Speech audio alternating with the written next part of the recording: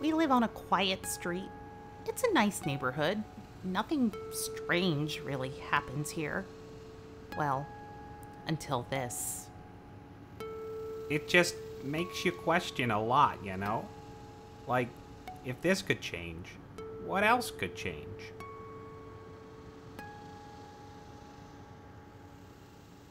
Can you tell us what happened that day? In your own words. Well, it started off like any normal Saturday. Norberta and I went to play tennis at the clubhouse like we always do. And when we got home, we noticed something was wrong. It was warm. Warmer than it usually is in the house. It was hot that day, so at first, I didn't notice. I noticed immediately. It's always 76. And then I saw it.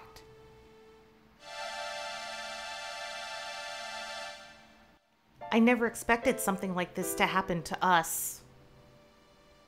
We didn't know what to do. I think we were in shock.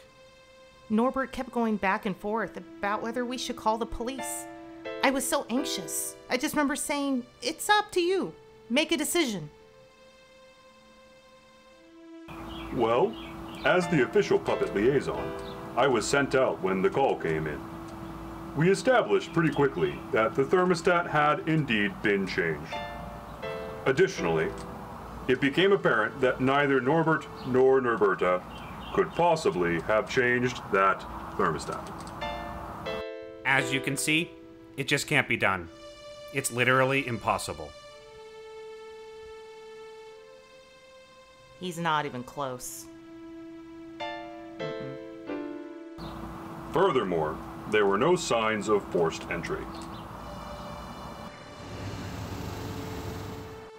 No, I didn't see anything unusual that day. Do you have any theories? About? The thermostat? Wait, what happened? There's been a lot of theories thrown out there about what could have happened.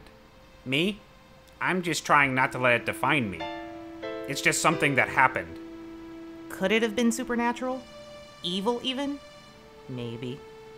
Probably. Absolutely not. There's nothing in hell or any of the nether realms that are capable of doing such things. That is our official statement. So that thermostat moved? Did you talk to the city thermostat guy?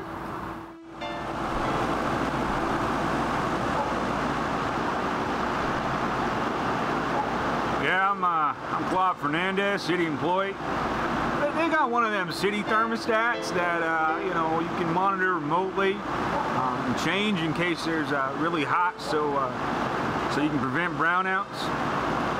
Yeah, that's what I did that day.